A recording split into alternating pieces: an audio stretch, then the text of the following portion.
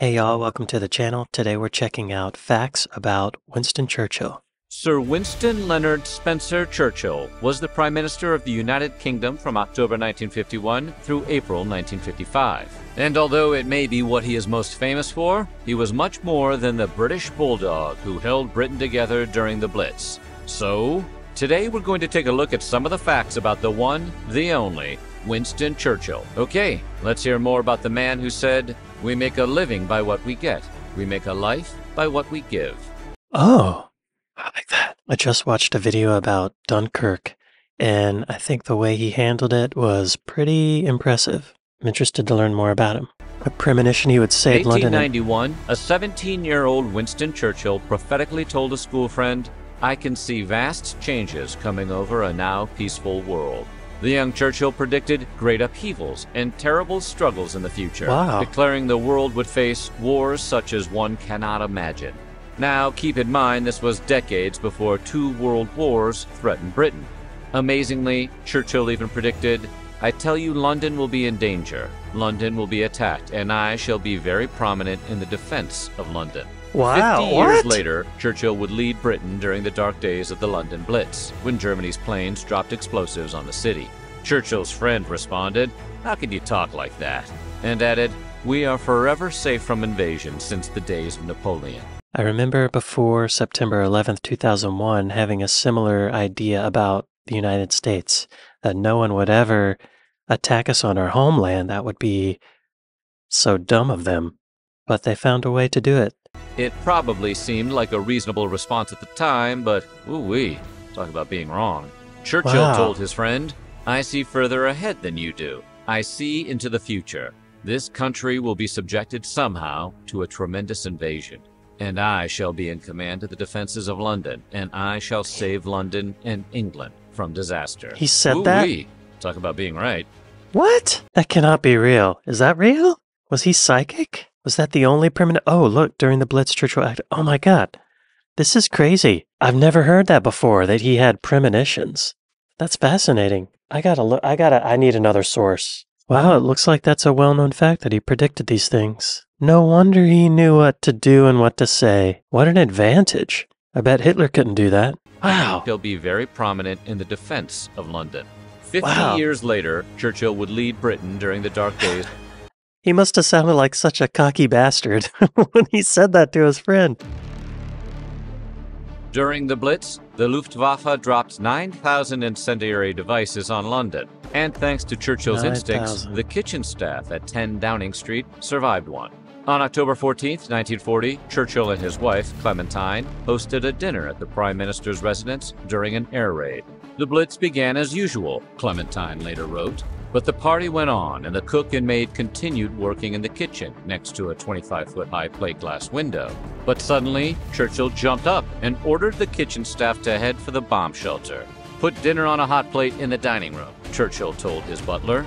Only 3 minutes afterward, Churchill later wrote, the dinner party heard a really loud crash close at hand, and a violent shock showed that the house had been struck. A nearby detonation had completely destroyed the kitchen and pantry. Churchill's quick thinking saved the lives of his entire kitchen staff. Wow. Quite a dinner host. Let's hope he was a good tipper as well. My God. So, first of all, bombs are falling on the city, and Winston Churchill is having a dinner party. For those people that were at the dinner party, they must have been so amazed at his ability to predict. I mean, what? If I was at a dinner party and Winston Churchill got up and said, "Get the kitchen staff to the bomb shelter," I would head down to the bomb shelter as well. I would not take a chance. The story of an American girl from New York marrying into the English aristocracy sounds like the plot of a movie. But it's actually the real-life story of Winston Churchill's mother. Jenny Jerome was born in Brooklyn in 1854. What? I've never heard of that. Winston Churchill's mom was an American. That's crazy. As a teenager, Jerome met Lord Randolph Churchill at a sailing regatta, where the future King Edward VII introduced the couple. Months later, they married, and Jerome became Lady Randolph Churchill. But Winston's mother did not exactly match the stereotype of a formal Victorian aristocrat. For starters, she had a tattoo of a snake on her left wrist. She also attended anti-suffrage meetings with her son Winston, facing down anti-suffrage wrist. She also attended anti-suffrage meetings with her son Winston. So she didn't want to vote? His mom sounds wild. She also attended anti-suffrage meetings with her son Winston, That's so strange. facing down the boos of suffragettes. And after her first husband passed, she remarried a man 20 years her junior. Good for her. Hey. During the Boer War, Churchill sailed to Cape Town to work as a war correspondent. The young man hadn't expected to see combat. In fact, it was so far from his mind that he brought a liquor cabinet and a valet to the convent. But just weeks after arriving in South Africa, Churchill's train was ambushed by Boers. With bullets flying everywhere, the future prime minister organized the British troops on the train so they could escape. But the Boers captured Churchill and took him to a POW camp. Churchill pleaded with his captors to let him go. "I am a newspaper correspondent, and you ought not to hold me prisoner." Wow, But he's the a Boers journalist. saw the young man as much more than just your average reporter, and replied that, "We do not catch lords' sons every day." If they weren't going to let him go, Churchill would arrange for his own release, and he immediately started plotting an escape from prison.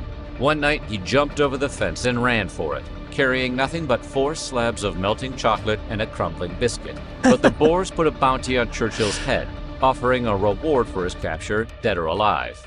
After crossing swamps and sneaking onto trains, Churchill made it back to British territory. I love his priorities of chocolate and a biscuit. I didn't know he was so fearless. I mean, it comes through in his words, but I didn't know he had been to war. I didn't know he had fought in battle. I know he led troops. I didn't know his father was a lord.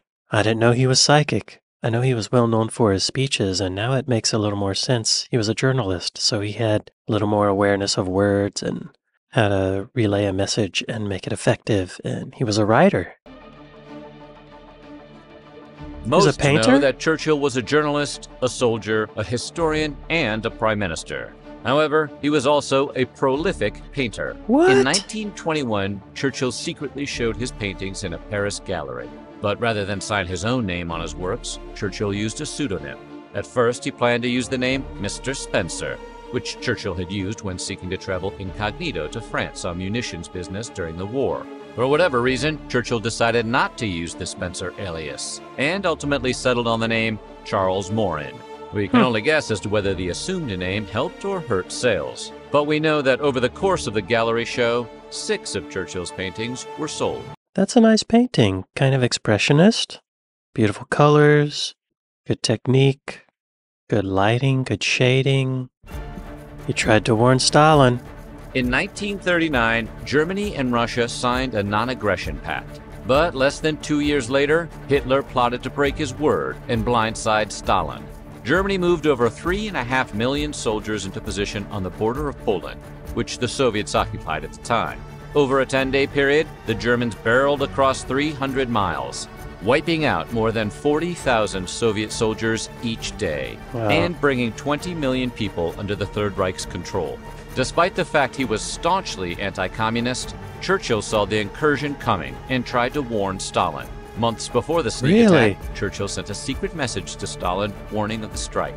Franklin Roosevelt also tried to warn Stalin, but Stalin refused to believe the Fuhrer would wage a 2-front war, since that exact scenario doomed the Germans in World War I.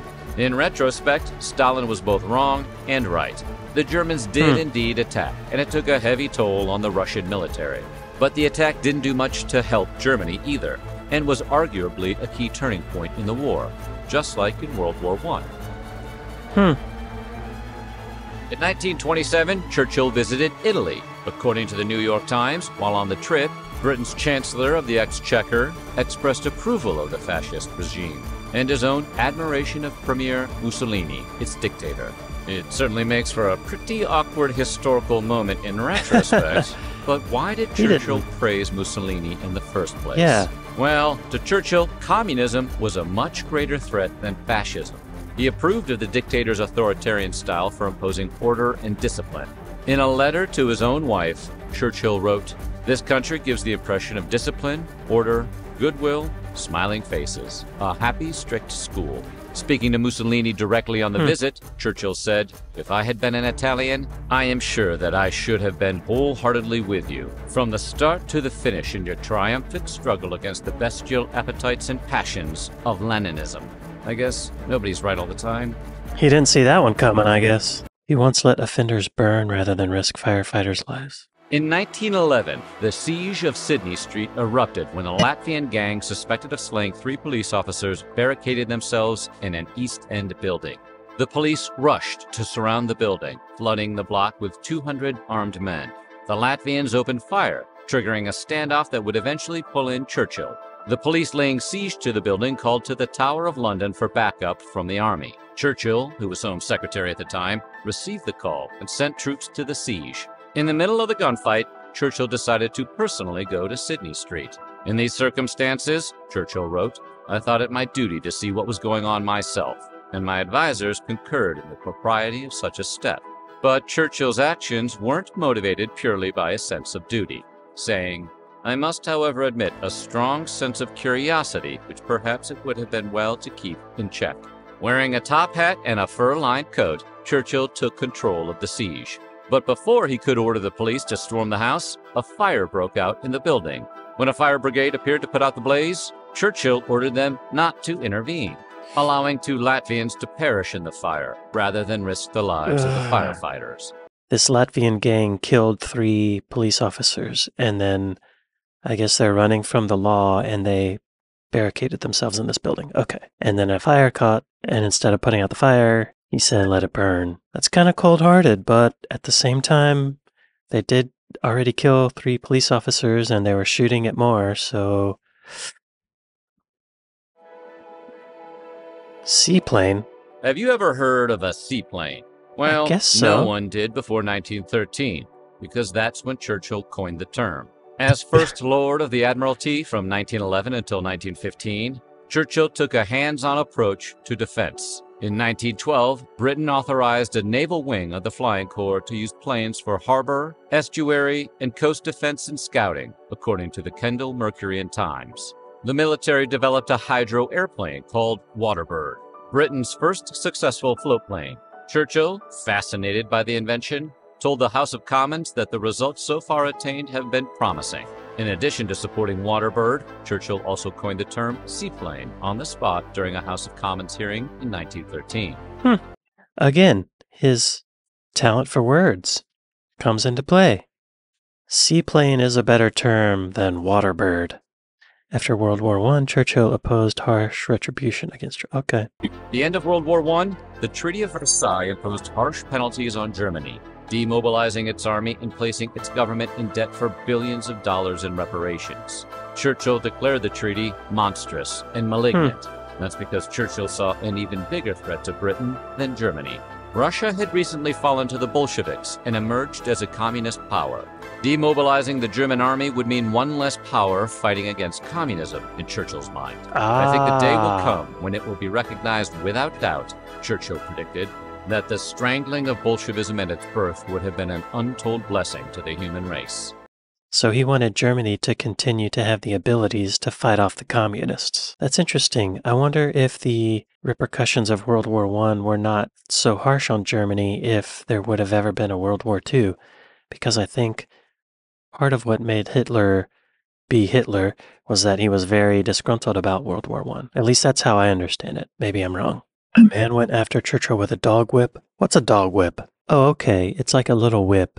Like his admiration of Mussolini, not all of Churchill's political positions seem so enlightened in retrospect. For example, Churchill opposed letting women vote, and even ended up in a physical confrontation with a passionate suffragist. In 1910, a group of suffragettes held a demonstration demanding Parliament extend the right to vote to women. Police targeted the demonstrators, and some suffragettes blamed Home Secretary Winston Churchill for the vicious tactics. Hugh Franklin, suffragist, confronted Churchill on a train a few weeks after the demonstration. Armed with a dog whip, Franklin yelled, "Take this, you cur, for the treatment of the suffragists." Franklin ended up in jail for this act, where he went on a hunger strike to demand women's suffrage. Churchill might have won World War II, but he lost this one. Women in England would have their right to vote recognized with the passage of the Representation of the People Act in 1918. It's surprising to find out that he was against women voting. It must have been all those anti-suffragette meetings he went to with his mom. What was his reasoning? Churchill in his younger years felt that women should not vote, writing in 1875 that they are well represented by their fathers, brothers, and husbands. That's not a good reason. Women are less intelligent, they lack awareness, so they should not be given this responsibility. You'd have to think that maybe he didn't want women to vote because he didn't think women would vote for him. Look at that face. He's up to something. Well, really interesting video. I learned a lot about Winston Churchill I didn't already know. I feel like World War II could have gone a lot different if he was not the prime minister. He was well prepared to handle that. Throughout his whole life, he seemed to find himself in these situations where he had to make tough decisions and he had to be bold and brave. So, in a way, it makes sense. Props to you, Winston Churchill. Except what's about that women voting thing? Huh? What were you thinking? Anyway, great video. Thank y'all for recommending. Thank y'all for watching, and I'll see you next time. Later.